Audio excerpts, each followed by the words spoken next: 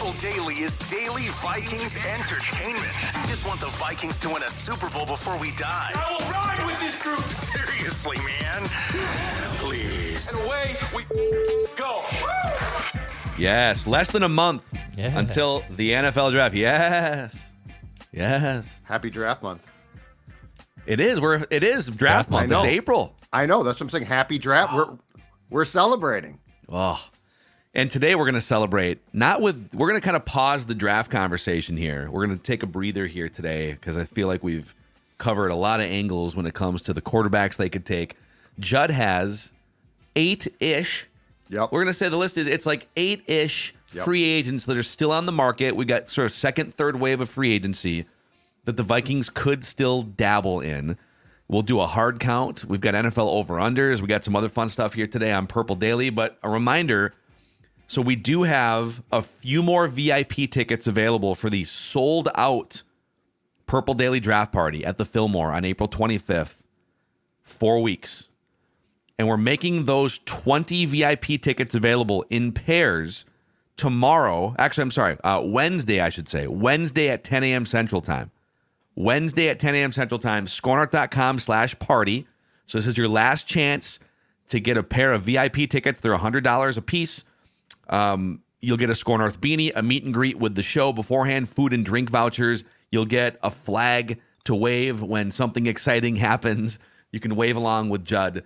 So just mark that. I know there's not that many left here. We cobbled together 20 from a sold out venue because we got to be mindful of space.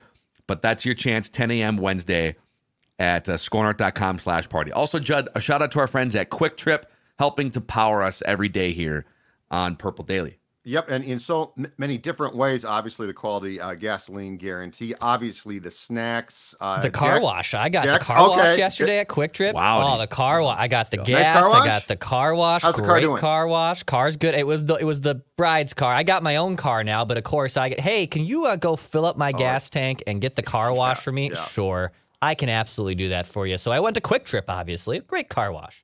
And I hope while you were there, you went inside and explored the opportunities for dinner, because breakfast, lunch, or dinner are all available at Quick Trip. And I don't mean just a little snack. I mean dinner. I mean things like fried chicken, chicken tenders, roasted whole chicken. You can put their chicken mano a mano against the competition. And guess what? It is going to be a TKO advantage. Quick Trip, you got the bone-in 2 or 8-piece prepared fresh daily. The chicken tenders, 3 or 8-piece. Again, perfect for a quick, easy lunch or dinner. Boneless wings, as Declan just said, a car wash. I mean, where else do you need to go? Come on. It's literally one-stop shopping for everything you need, and the name of that place is Quick Trip. Thank you, Quick Trip. So the Vikings have already been very active in free agency. We're now, the dust has sort of settled. We're a few weeks past the initial wave of free agency, but they bring in Jonathan Grenard to help replace Daniil Hunter. Andrew Van Ginkel comes in. Shaq Griffin as potentially a starting cornerback. Blake Cashman as a younger sidekick to Ivan Pace with Jordan Hicks leaving. So they've done some work here and some other free agents too. But Judd has put together 8-ish free agents that are still sitting out there that the Vikings could maybe explore here. They still have some cap space to play with, huh? They do, and I did this very much on positions of potential need still. Like, and like we are at the point where, it's probably the third or fourth wave, and so we're talking bargains. Like, you are going to a garage sale here, and it's like, you're getting rid of that already? I can't believe it, Yeah, it's half price too. It's a lava lamp. Yeah, but it's only $6. So, Okay. One man's garbage, another man's treasure. So didn't think I needed another 9-iron, but if it's only $4, I guess. Okay. I also, in my older age here, as I'm entering my 30s, you're getting when I see a garage sale, I'm stopping. I'm genuinely interested when I see a garage sale now. Before, like 5 years ago, I'm not going to go and look at someone's yard and look at stuff. No, I'm now interested in the garage sale, 100%.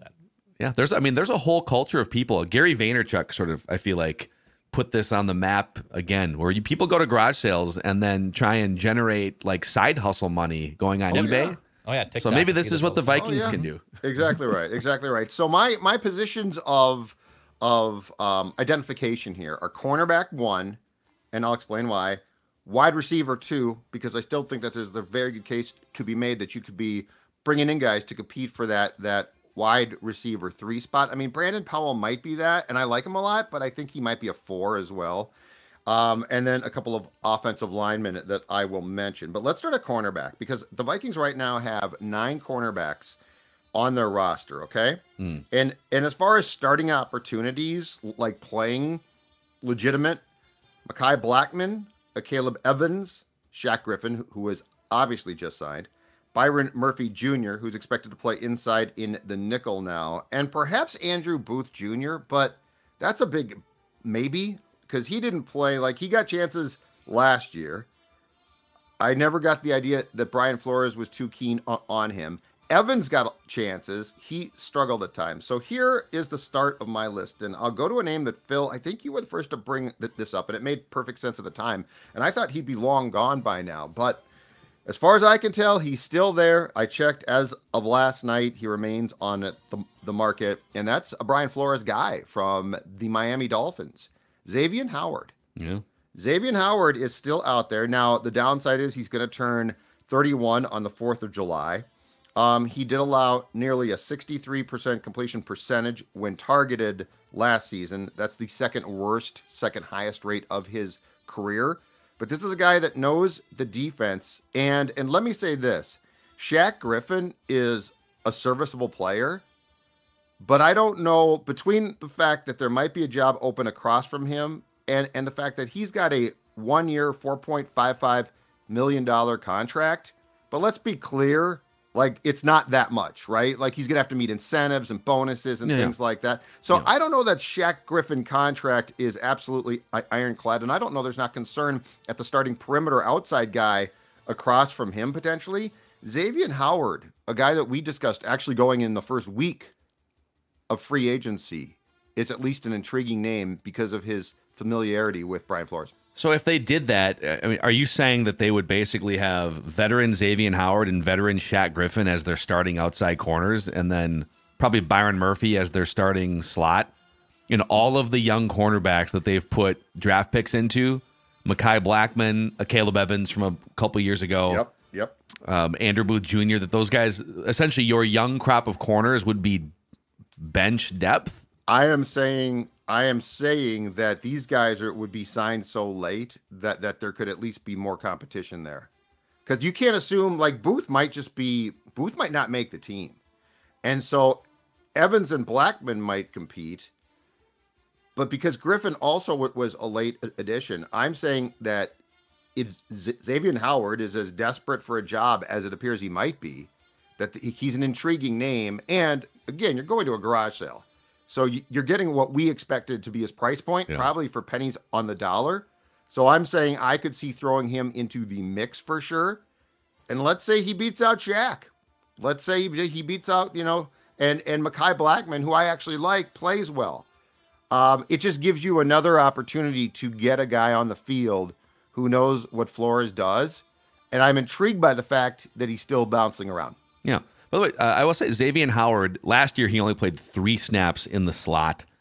But the previous 3 years, he played 70, 98, 104. I mean, not a huge percent. He's mostly an outside cornerback. But he is a guy that, in a system where you've got a bunch of different moving pieces, you could put him in the slot if you want to.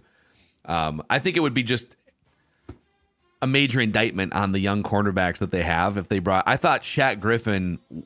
I thought it was kind of like you have room for one veteran corner. Xavien Howard, Shaq Griffin, whoever... And I feel like they've checked that box, but I also don't feel great about their cornerbacks. Right. You might as well keep Easter egg hunting, I guess. And guys get hurt too. That's the thing. I mean, Caleb has had 2 years ago problem with concussions. He gets dinged up a lot. Well, now you're down to Blackman. I'm trying to introduce the possibility of veterans that can at least vie for jobs. And I mean, you've got guys like. Let's see here. AJ Green III, who was signed to a futures contract away from Cleveland, guys like that. So like you've got the depth that you have behind the 4 that I brought up as the potential starter / first guy in is not exactly great. So I could see upgrading.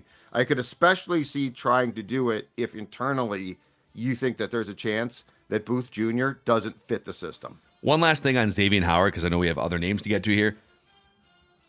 PFF isn't the gospel, so I don't think we reference PFF because they do a great job, at least like trying to quantify performances of players that are hard if you're just watching on TV or from a press box. But Xavien Howard's performance has dropped every single year since his career best 2020 season, which was under Brian Flores. Mm-hmm. He's gone from an 87 overall PFF grade to a 71 to a 59 to a 55. So it's possible that he's in his early 30s. Right. He's not what he was when he was 26 or 27. Right. And he's just a guy that's probably not going to make the team. And that's why I would sign him to a contract that basically says that. Sure.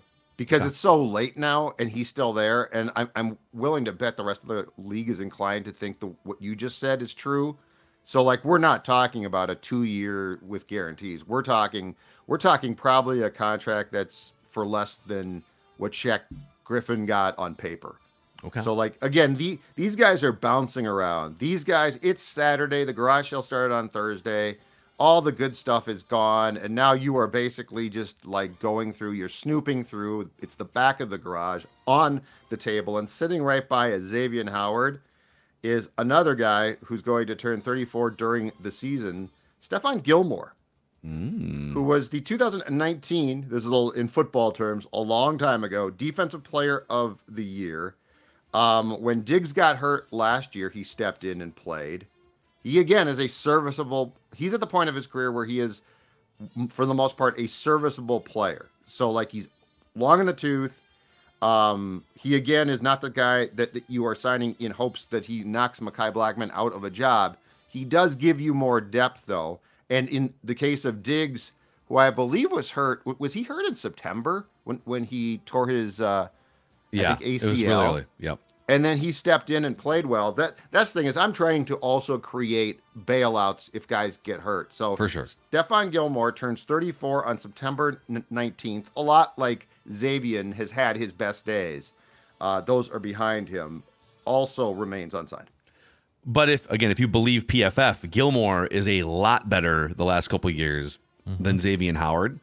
And he's just been a mercenary ever since he left New England in 2020. So that was his fourth and final year with the Patriots. Mm-hmm. He's just been like a 1-year mercenary guy with Carolina, with the Colts, with the Cowboys, like you said last year. So he probably winds up on a 5th team in 5 years, assuming he still wants to play. Hey, if a guy like Stephon Gilmore has some gas left in the tank and wants to come in here and play for Brian Flores, I think I'm more interested in that than even Xavien Howard. This is like when you go to a garage sale and it's like, there's a crusty old like catcher's glove and there's a weird lava lamp, but what's this little pack of baseball cards from 1984? Maybe there's something valuable from 1956. I can pay my mortgage. Yes, and this is also like you see an item, or in this case, an aging player, and it's like, they don't look good, but then you realize if you cleaned them up, put them in the right system, put them in the right thing, that there still might be some gas left in that tank, which leads me to my third corner. Phil, going into the free agency period, you talked about Xavien Howard quite a bit. This is the guy that I brought up, and he's still there as well. So it goes to show what we know. From the Houston Texans, he's going to turn 31 in January. Cornerback Steven Nelson. Okay. 9-year career, bounced around, Chiefs, Steelers, Texans, 13 career picks in those 9 seasons, 78 passes, defense. Again, I think he's the type of guy who's going to have to take what he gets. He's the third guy. So, and just to be very, very clear here, I am not advocating 3 guys. I'm saying this is the third guy who could be a possibility as far as depth, and if there's question marks, injury concerns, Steven Nelson is my third guy.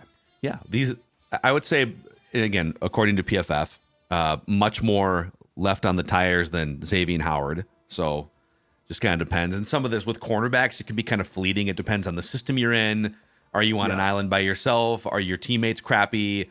Does your defense get pressure? So it is really hard to gauge cornerbacks from year to year.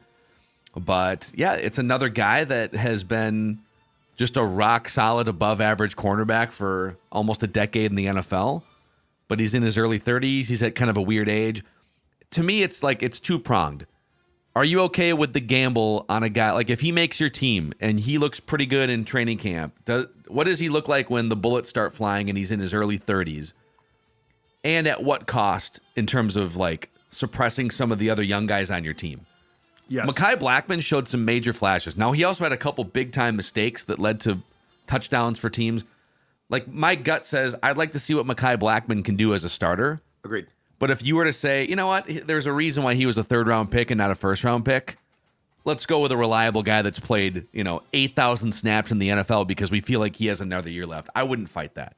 Or it's if depth. Brian Flores said that. Yeah, or it's depth, and if Blackmon or Griffin get hurt, guess what? You could plug a guy in. If you look at their depth right now, that's what sort of scares me. Is they've got a lot of names, but I don't know that they have a lot of guys that you would trust as much as a veteran to plug in at cornerback. Yeah. So I'm trying to create a couple of scenarios in which there are positions where it would make sense to try and add depth. It is funny in sports. We do equate a lot of names in a bin with depth. It's not. But I think you bring up a good point. Our Minnesota Twins are kind of going through this. Well, they got a lot of like starters. They could, if this doesn't work, they could go over here to this guy. It's like, well, yeah. Do you really want to see? Here's a guy that was with the Patriots. We talked about a lot in camp last year. Joanne Williams. Okay, so he started training camp with the Vikings last year with the first team. He eventually got picked off their. He got cut, put on their practice squad, picked up by the Bears. That Bears team. Played a little bit for the Bears, got cut again, and is now back here. Yeah. I don't know. That's a guy I really need to see that much. Yeah. And he hasn't had nearly the success. Like, that guy's only played, I just pulled him up quick, too. He's a former second-round pick that I get what Kwesi's looking at it saying, geez, he's 25 years old. Yep. He was a second-round pick, played in the SEC in college. He's only played like 500 snaps in his career, but yeah, that's not a guy that you would say, oh, we have depth. We have reliable depth. Right. It's a body in a room, but he's not a guy that's going to start at a high level, at least based on his 4 years so far. That's fair. And he might be a special teams guy as well, but I'm trying to give you guys that could play on defense. All right, so those are the names at cornerback. Let's go to a secondary position that, again, has quote-unquote depth. There are 11 receivers on the roster.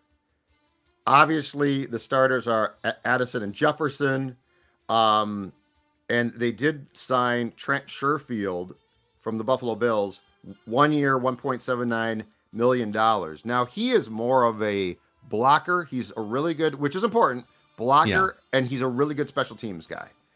I don't think he's going to be, at the end of the day, the guy that you probably want as your third receiver. Probably the guy who's most viable is Brandon Powell, but I also want competition there. Like, I don't want to. I like Powell a lot, and I know that O'Connell does, and I think that we spoke highly of him on the shows, but there's a difference between speaking highly of a guy like that and just giving him a job. So let me go through some of the options here at wide receiver. There's a couple. There's one. I want you to say one name in particular. Say it. Okay, I'm going to say a name. I don't think it's the one that you want. I think I know the one that you want, but I'm going to start off with the one from Dallas, played for the Cowboys, Michael Gallup. Okay. That's not the one that I was thinking of. I figured as much. Described as a high-end number 3 receiver who is coming off not a great year. He has never seen under 57 targets in a season. He has fit in as a 3 before. So, and again, because he's out there. This is a guy you can see a little bit. I don't think he could. I don't think he's in a position to demand. And if he does, bye, Michael Gallup. See you later. We're not going to sign you. But he's my first one that I think at least could be a viable candidate to be signed and compete for the third receiver position. I don't hate this. Again, it's number 3 receiver here. You're looking for a KJ Osborne replacement, somebody that can give you a little extra something. So, yeah, I would, for that third receiver spot, I wouldn't mind a guy that can stretch it a little bit. Right. That can maybe take the top off somebody. But Jordan Addison showed he can do that, not with like straight line speed, but with Route running, you saw him fly open a few times. Yep. Michael Gallup, by the way, last year on passes that traveled 20 or more yards in the air, he had he was targeted 10 times, 4 catches, a touchdown. He's not the guy that 5 or 6 years ago put up 1,000 yards. But okay, like if the Vikings announced today via press release, Michael Gallup is on board, that room is better. Which leads me to, and I don't know if this is the name that you want or not, but it strikes me as it might be. Formerly from the Cincinnati Bengals. Oh, Tyler Boyd. Tyler Boyd, who is who is very good in the slot. At least 58 catches for 6 straight years. He's 29. He's going to turn 30 November 15th. Again, he's a guy that can operate out of the slot, which is it's a unique-ish role, but there's definitely going to be tread on the tire here. But Tyler Boyd would be the type of guy who I think if you brought to training camp could easily win that job. I'm in on Tyler Boyd for sure. You're right. He is the opposite of what I just mentioned, like a guy that can take the top off a defense. He's more, and by the way, this offense is very much intermediate, a lot of short intermediate crossing routes, different things. So could he come in here and be a guy that helps move chains? Yeah. He's a good player. And I think you've got guys that can take the top off here as well currently, if that becomes their role for sure. So, and Boyd intrigues me because of this as well. I think there's a case to be made, and I went through this list and I didn't include it because I didn't love it, but I think there's a case to be made that we don't know when TJ Hawkinson is going to come back. It's true. And TJ Hawkinson sort of serves that role. Like he's your safety blanket blanket guy. He's your guy that can catch a pass for 5 yards and get the first down. And if you look right now, tight end wise, I don't think that they have that guy. As much as I personally am a Johnny Munt fan, I mean, you can only ask if you ask too much of Munt, it's going to blow up. It's not going to be good. Now he can do some things for sure, but I mean, they've got definitely guys that can block as well. But I think if you are prepared for TJ Hawkinson, let's just say hypothetically, to miss a month or two, I would really like a receiver that can come in and do a little bit more in the safety blanket role. And if I got a good slot guy, a guy like Boyd, I think he could cover up for that for a few months. I'm in on Tyler Boyd. By the way, the PFF projected contract is 2 years at like $8 million a year. Of course, the longer that this drags on with some of these guys, he's down to 1 for 4. Yeah, that would be amazing. And to the point of like safety blanket, TJ Hawkinson very much in that short intermediate safety blanket role. Tyler Boyd last year with the Bengals, 95% of his catches came 19 yards out or to line of scrimmage. Sure. Like he is absolutely a short to intermediate sort of master, and he's been doing it long enough, and he's comfortable being the third wide receiver as you saw in Cincinnati. So yeah, I'm excited about Tyler Boyd. So it's not the name I was thinking of. Are you done with your receivers? Yeah. Who's your guy? How about we put the OG LSU guy with the new school LSU guy and bring Odell Beckham Jr. into this offense? I didn't even consider him. I saw him. I didn't even consider him. He still has some gas left, man. I mean, he's a mercenary too, right? Last year he helped. He wasn't their primary weapon, but he showed up big a few times last year for Baltimore. And, you know, he used to be a huge home run threat. They targeted him. It's funny, 22% of his targets were on deep passes, 20 or more yards in the air. He only caught 4 of them. I don't know if that was just him eroding or if it was a Lamar Jackson thing. It's kind of a small sample size. But Odell Beckham Jr., I think he's kind of gotten into the phase in his career going through Cleveland. He spent half a season with the Rams where A, he's a mercenary, and B, he's comfortable not being the number one option. I think he would know full well, oh yeah, Justin Jefferson, let me be the third wide receiver. Let me put my arm around these guys. You know, he was still averaging 15 yards a catch last year in Baltimore in sort of limited targets. So Tyler Boyd would be, I'm in on Tyler Boyd, but I would put a phone call in to OBJ. What do you guys think? Out on OBJ. I got nothing there. I like Tyler Boyd a lot. I think Tyler Boyd is a perfect little depth type of guy that can run intermediate routes and make life a lot easier. Also, a gadget player because he has 6 pass attempts in his career. Okay. This guy can throw the football a little bit. Oh, of course. He's got some long completions to him. And I love me a wide receiver pass, so I can see Tyler Boyd also getting called up for a little gadget play. He finds Jordan Addison for a nice little streak, or Justin Jefferson down the field. But I would be much more in on Tyler Boyd than Odell Beckham Jr. Okay. All right. Yeah, I'm not going to fight you on that. I think Tyler Boyd would be a really good fit. Be a good fit. Still calling OBJ just to see what he's doing. I believe I saw that he was talking to the Dolphins, but this was like a month ago, and I don't think it worked out. So I'm not sure what's going to happen with him. It's possible he's saying, "I'm still OBJ, guys. I'm not playing for $2 million." Right? Give me. You know what's possible then? That he's signing in the UFL and playing next week. Man, get him, Adrian Peterson at 39. By the way, the projected contract for Odell is 1 year, $7 million. So just super affordable. You could throw a void year on there, which they love to do to kick some of the cap down the road. I'd give him 1 year, $7 million, with all incentives included though. So it'd be like a year for 3.5 or something. Yeah, okay. I mean, I'm sorry, he's gonna go. These guys are still there. Like, they were big names at one time. They're all there for a reason. The last thing I want to talk about here, and it's a little bit of a conundrum, more so than, because I don't come to this with answers. I come to it more with questions. And that's in particular, because I'm assuming that Ingram is back at right guard, it's the left guard position. So like, Phil, you were, and we talked about this extensively early, like, get a left guard, get a really good left guard. So a couple of things here. One is the guard/center that I like the most is an injury problem. Connor Williams, who played for the Dolphins, but he tore his ACL in December. Now he's only going to be 27 in May, so he's not that old.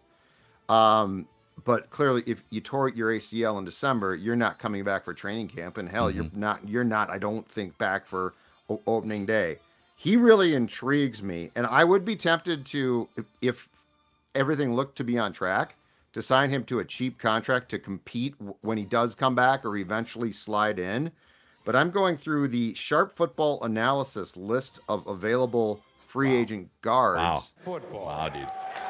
Well, I mean, this is important. Like people forget about this now. It's like it's draft time, and you know what? It is draft month. God bless draft month. I love it. It's also still free agency season. But yes, exactly right. But I mean, you still have to be dabbling in that world that is called free agency. Now, the Sharp Football Analysis top guy is Dalton Reisner, who he's the top PFF. Yeah, he's the only top name available. But if you're not gonna, right? Exactly. That's what I was going to say. I mean, this list is marked by guys like Phil Haynes, Laken Tomlinson. Yeah. It's just is Greg Van Roten on your list? Cody Whitehair is on my list. Greg Van Roten is 34 years old. He's the highest graded guard. I think he was drafted by the Packers. He was an undrafted free agent, Packers 2012, and he's been with like 5 other teams, Las Vegas, and is like, he's an above average guard. But that's kind of, do you trust? Right. I don't think they're bringing Reisner back at this point. Wouldn't they have already made that happen if they liked him enough? Unless they're trying to get him way down, but I'm inclined to agree. I think there's something they didn't like. And so they gave Brandel enough to, Brandel can start, and I'm sure they'll draft somebody on day 3. So but that's sort of my point, is if they're like, okay, you know what, Blake practiced hard, we liked what we saw, he can definitely play both tackle and guard. That's all fine, but my question is this, like, is there another guy off this list to at least bring in? And that's where, Connor can't participate in training camp. I get that. That's a problem. But would he be a type of guy that you would bring in so when he's healthy, he would be there just in case? I don't know. The whole left guard thing, to me, I don't think we should just assume that Blake Brandel is going to be fine there. I think that's a little bit of a stretch to be like, well, they must know he's going to be fine, because we've seen this team do this with guards before. And I'll tell you right now, it's not necessarily fine. Yeah. So there it is, Judd's list of 8-ish free agent options here in the second, third wave. 7.5, 8-ish. Yeah, 7-ish, 8-ish. I like the wide receiver put whatever he idea, wants on a headline. And I don't hate the corner idea. We'll That's also my on feeling. Purple Daily on Draft go into targets that are not quarterbacks today. So we will have draft talk on Purple Daily on Draft, but I've also read, can we get some non-quarterback targets? Absolutely. Yes. Absolutely. Well, these We'll guys are get into those. full of targets. Full of targets. So, all right, boys, we got a hard count here today. Everybody hold your water. What's that? Balls, balls, balls. Triple shot. Balls. Green 18. Green 18. Where we go around the NFL and football world, and we have NFL over-unders for you. And I want to play a little game with you guys here, presented by our friends who are back in the mix for another fun season here of off-season speculation and the season Ugly Deck, gentlemen. Ugly Deck is back on board. It's patio season. Welcome back, too. Welcome back. Look at that right there. Guess what? Springtime means deck time. A new deck from uglydeck.com. Now, I talked a lot about DIY a year ago, and that's still true. But guess what? They can also install it. They're offering up, by the way, $1,000 off for a limited time. So you could get one of those gorgeous decks, $1,000 off. With install, you're going to get the best carpenters. With DIY, you get the best coaches to help you from start to finish. They will even install your footings and the ledger. Free estimates in a showroom with gorgeous maintenance, free decking and railing. Ugly Deck, a mission, by the way, because they call themselves Ugly Deck, but they're on a mission to rid the world of ugly decks. Uglydeck.com, setting up appointments now at their Shakopee Deck Design showroom. Just check out uglydeck.com. Uglydeck.com, DIY or install. You know what? It's springtime. It's time to get that new deck. Yeah. Let's also clean up your waterfronts here. Aquaside right. is back for the warm months. Declan? Yeah, you look outside at those lakes and maybe you're starting to think about cabin season, right? Maybe it's still a little chilly, but you want to put that dock in here pretty soon. Well, call your friends at Aquaside because, you might have some of that lake weed algae on there. You don't want to step into that. That's the worst thing. They have Aquaside products that are easy to use, and they begin working right away. They're both registered with the EPA and DNR. Aquaside and AquaClear pellets are another great option to strip the dead weeds. They'll even help you identify the weeds and offer treatment advice free of charge. Plus, shipping is free. To learn more and get these Aquaside pellets, you can go to aquaside.com. That's aquaside.com. All right, we're going to play a game here. Everybody hold your water. I'm going to list a bunch of NFL over-unders. We're just going to go through every single one. We don't have to break down every single one, but I want you to stop me. Anyone on the show can stop me. Okay. When we get to one where you're like, I have a strong opinion. We're going under that. We're going over this. Okay. Perfect. So we'll start at the top and work our way down. We'll start at the 11.5s. 3 teams, and this is from DraftKings, by the way, from like 4 days ago. 11.5 for the Chiefs, the Ravens, and the 49ers. Okay. It feels about right. I was going to say, yeah. Is San Fran and Baltimore might slide back a bit, but given what they're coming off of, I don't have a strong objection to it. Yeah. I might fade San Francisco there. I don't think they're train wrecking, but I could see tough schedule, trying to climb back up the mountain again, aging roster. Does Brock Purdy take a step back? Could they go like 10-7, be a wild card team? I could see that. And the Ravens are just so consistent every single year. I think they actually still have like the best NFL team winning percentage since they've entered the league. So it's hard to really fade them. Oh, it's a tough division. But, okay, 10.5. Buffalo, Cincinnati, Dallas, Detroit, Green Bay, Miami, Philly, Atlanta. No, way too many. Well, Way too many. pick one that you feel strong about. Eagles. I think the Eagles are sliding. I actually think that Sirianni could go from a year ago or 2 years ago now being a hero to being fired. Jason Kelsey is a huge loss. Fletcher Cox is a locker room loss for sure. And I mean, these guys might not have been who they were, but they were still really important pieces. Philadelphia seems like their reckoning is coming a bit. And some of these, the fact is, in this league especially, some of these windows are just really, really brief. They're really brief. Things go well. Case in point, the 2017 Vikings. I mean, was that a window or was that just a pop-up? It was probably more of a pop-up. So I think Philadelphia, for sure, I would pick. as I would not be surprised if they don't approach that win total. Like the Bills, like the Bengals. I still like the Dolphins. But Lions and Packers, one of those teams is not winning 11 games. Like I'm pretty hard pressed to see both those teams being a double-digit win team in the NFC North. One of them I think will obviously win 10, 11 games, but one of those fades back a little bit. And I'm guessing it's probably Detroit. I think they overachieved. See, I think Detroit they have a young, really good team. I don't know that Detroit takes I think you're right that it's tough to see both teams winning at least 11, but then Green Bay is young and ascending, so it's tough. The one that stood out to me on the 10.5 line, and I've seen this team on the 9.5 line, but DraftKings has them at 10.5. The Atlanta Falcons. What are we doing here, guys? You've got enough evidence for years and years. Don't get greedy. 9.5, awesome. Yeah, you'll probably go 10-7. 11, you're going to jump 4 games. A guy, Kirk Cousins, that has been a gravitational pull toward 500 in all but like 1 year of his career, the 13-win season. So I think Atlanta needs to take a deep breath and calm down a little bit. Yeah, you're gonna have the best quarterback you've had since peak Matt Ryan, and you're gonna unlock some of those weapons. Are you leaping up toward Super Bowl contention with the 11, 12-win teams? They're probably. No. My guess is that they also are figuring in the fact that in their division, they think they're just going to sweep a bunch of teams.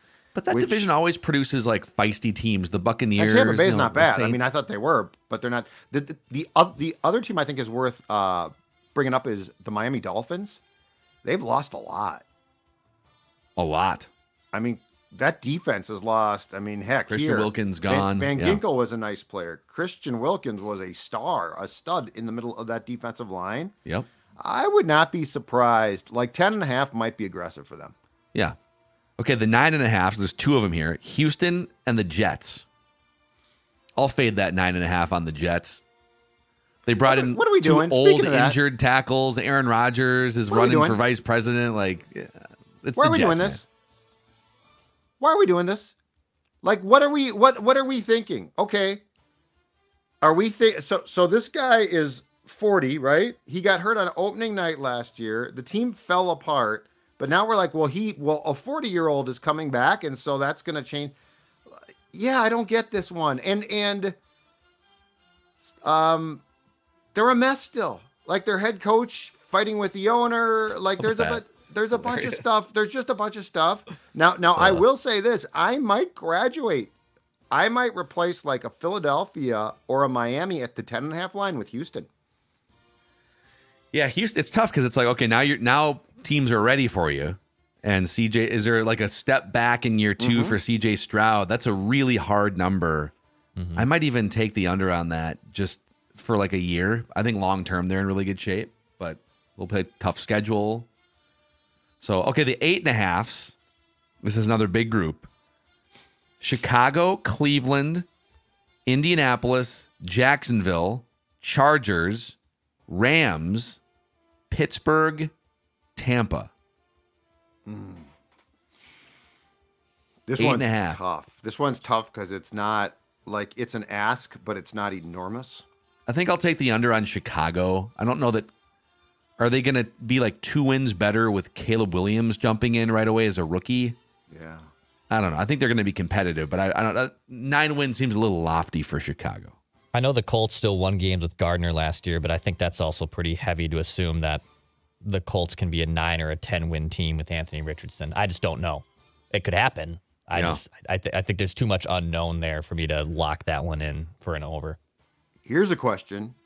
Do you take the Harbaugh effect and actually pounce on the Chargers there? It's so tough because they've lost weapons. I know.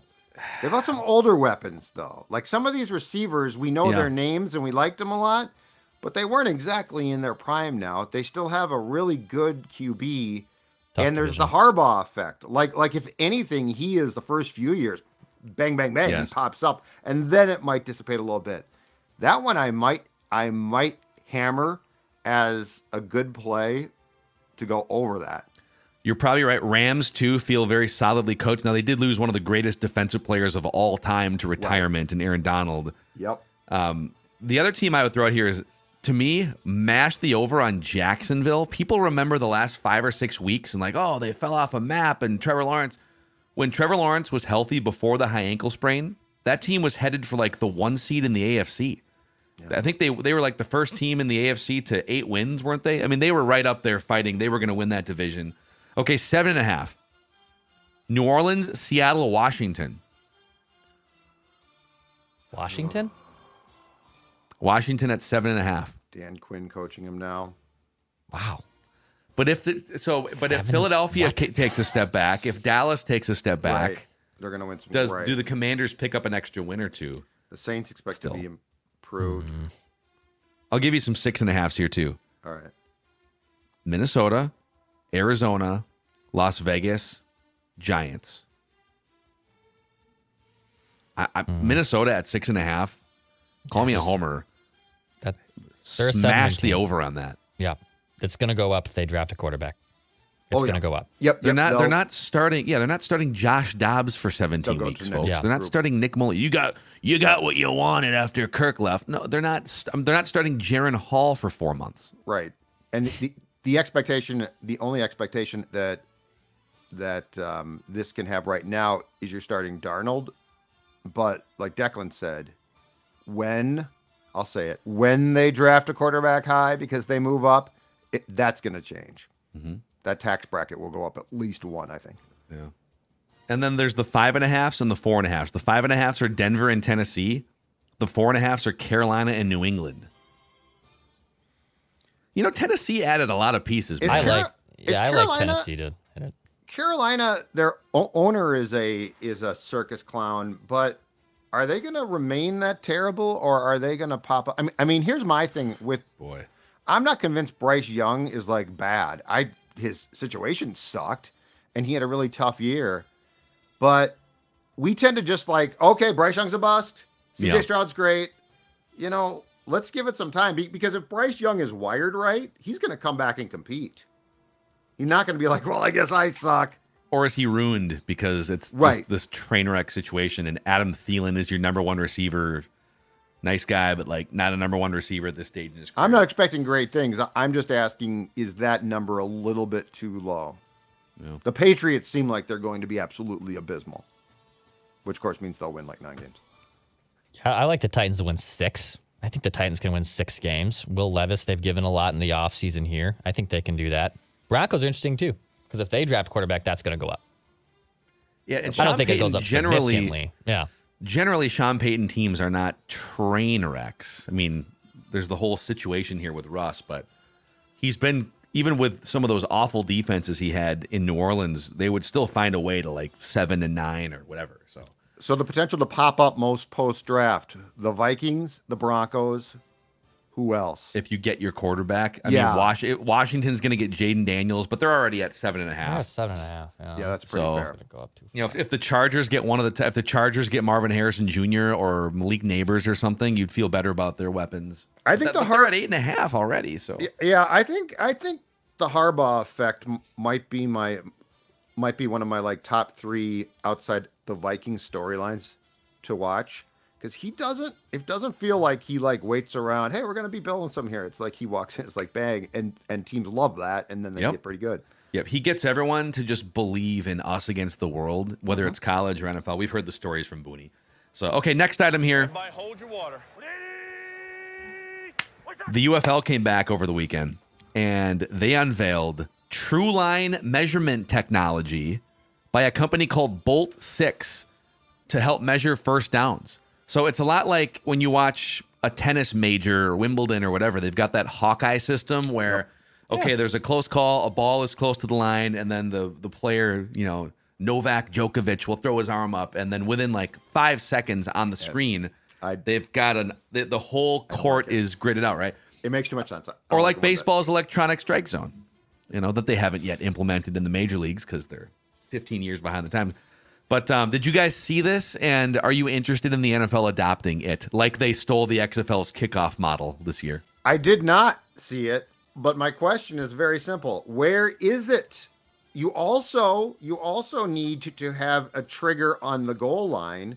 So if the ball does indeed, hit the goal line, like in hockey, a red light goes off or something. This league's worth billions of dollars. Yes, this is what you need. And like, is there anyone, and I know the old school ball fan says, balls and strikes are the umpire's discretion, right? And then you get into the old school, well, hey, but you got technology now. Do you know any sports fan who says, you know what I really love? You know what reminds me of yesteryear? The chain gang. I've never heard anybody say that. So yes, I love this idea. Implement it yesterday. You have the money. This is not a money problem. Yes, I love it. So this is a write-up. Yeah. Go ahead, Dax. It's just embarrassing that there's two buffoons that go out in the NFL with two chains, and that's what measures a first down. It's the silliest thing we do in professional sports in terms of rules. I don't like umpires. I think umpires stink. Card. You're telling me there's two guys that just stand here with the chain, and then there's an index card that goes between that and the football to signify a first down? That's what qualifies a first down in 2024? It's embarrassing. It's embarrassing. It is funny. So here's the write-up from the company is Bolt 6, known for its commitment to pushing technological boundaries within the sports industry. Bolt 6 has developed TrueLine technology using advanced optical tracking systems. By installing 6 calibrated 4K cameras, and installing them around each stadium, Bolt 6 ensures accurate real-time ball spotting capabilities. Which are essential for the fast-paced action of UFL games. Love it. Bolt 6's TrueLine technology leverages trained machine learning models that spring into action the instant a referee places the ball on the ground. These models swiftly determine the ball's exact position on the field, with all processing conducted in the cloud to ensure minimal on-site equipment is needed beyond the state-of-the-art Bolt 6 cameras. So you still need a human to say, well, this is where the ball, because that's one thing that we haven't been able to figure out. It's like, a knee hit, so the ball needs to go here. Right. So a human has to spot the ball, but we can get rid of the chain gang here, walking out, stretching it out, whatever. It's better. Yeah. So we figured out a new system here, I guess, the UFL. Yeah. The UFL is doing all the innovation for, and the XFL before this. Though? Like, how long have we have talked about a some type of system on the goal line for probably 5 to 8 years. Mm-hmm. Okay, it's a touchdown. Not, well, I think he might have got the ball. I think he might have got the ball just Rich, over. No, he didn't, Larry. Index card. Is that a first down or not? Let's get the little index card out that we used for ACT prep to measure if this is a first down or not. Nobody has ever said, you know what I really love? Those goal line plays where you can't tell if the ball crossed the goal line. God, I long for those days. You remember back when Larry Zonka would score those touchdowns and we didn't know. The thing is, but there needs to be a human element no matter what, because and maybe I'm wrong on the technology side. You can put a chip in the ball and have the goal line lasered up or whatever, but all it's going to do is confirm whether the ball crossed it or not. So I could throw a pass into the end zone and it can confirm, yep, the ball crossed through the laser force field. But sometimes you do need to confirm, like if there's a pile and you're wondering, we know that the guy's knee didn't hit. We're just wondering in all of the bodies, did the ball hit the plane? And the answer can be yes with this. But you may still need like a human to say, the ball crossed, but his knee hit or his forearm hit beforehand. Either way, if the UFL can implement this, the NFL can implement this. They're taking the right steps. Credit to them. Yeah. So, okay, there's your hard count here.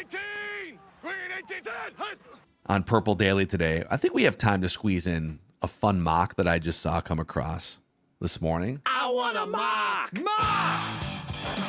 This mock draft update presented by our friends at Nicolay Law, the exclusive personal injury law firm of Purple Daily.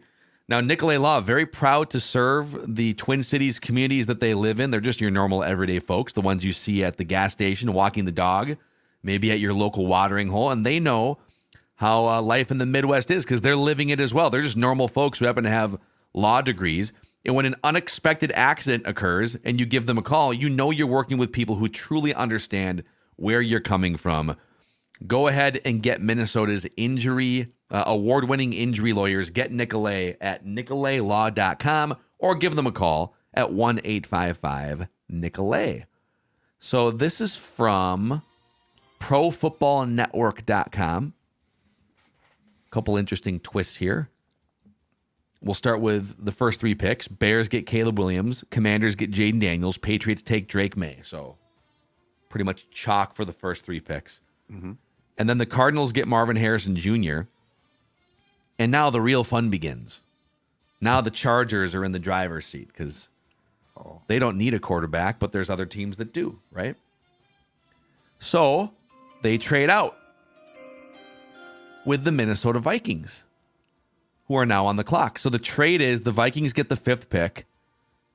The Chargers get the 11, the 23, the 108, so a 4th-round pick, and a 2025 second-round pick. But the Vikings traded their 2005 second-round pick, right? Yes. So they might want to go back and double-check their math on this. Yes, they did. So anyways, they can haggle over what the other thing is. But the Vikings are now picking number 5, where they select, out of Michigan, J.J. McCarthy. I want a mock. This trade wouldn't happen until the Chargers are on the clock, probably, right? Right, because teams would be trying to get the Cardinals pick to potentially get McCarthy if McCarthy's stock is what we think it is. Yep. And the Vikings would be trying to get the Cardinals pick, and they would be saying, hey, don't worry, we're not going to screw you here, but we're going to take Marvin Harrison Jr., so please call the Chargers if you want to move up. So the Vikings take J.J. McCarthy, and then the Giants are on the clock at number 6, and they take Michael Penix from Washington. Oh, snap. 5 quarterbacks in the first 6 picks. Including a quarterback who falls as far as the 2nd round in draft still, right? Yeah. I mean, there's mocks that have the Giants taking him in the 2nd round, right? Yep. And then it goes, Malik Neighbors falls to the Titans, which would be a dream for them. Falcons can take the first edge rusher off the board, Dallas Turner, Joe Alt to the Bears. And I'm trying to see if then they've got Bo Nix going 12 to the Broncos. So they have 6 quarterbacks going in the first 12 picks Sean Payton, on Pro Football Network. Whew. So do you guys, here's one Giants question, okay, which will directly impact the Vikings. Don't you guys think that if the Giants are going to take Daniel Jones' successor, that they would work a trade with the Cardinals and get McCarthy if indeed they like him more at 4? Because they would be going from 6 to 4. So the drop for the Cardinals is not as bad. They give the Cardinals a little bit more of a sweetener, and then they would still have the choice at 6 of 1 of 2 great receivers. It's a good theory, but if you're the Cardinals and you can get the haul that the Vikings could give you, because it's going to cost a lot more to go from 11 to 4 than 6 to 4. But agreed. But then the Cardinals could, if the Cardinals are cool with any of those 3 receivers, yes, and they all look like they're going to be just great receivers out of the gate, right? They could then trade back up a little bit from 11 to 8 or something, and still get the 2nd or 3rd receiver off the board.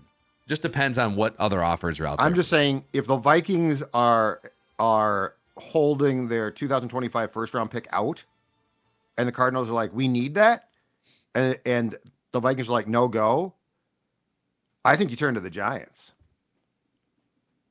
Because then you still get one of those 2 receivers, you still get a nice haul back, and you're still in great position. Yeah. So but if the Vikings include their 2025 first to the Cardinals, I think it's a done deal there.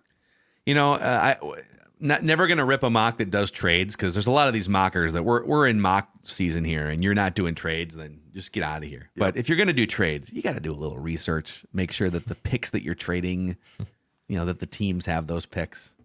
So come on, Pro Football Network. At least they tried. Prep work is overrated. By the way, a shout out to a couple of our draft party partners too. We're looking forward to this. It's going to be the best night of the year.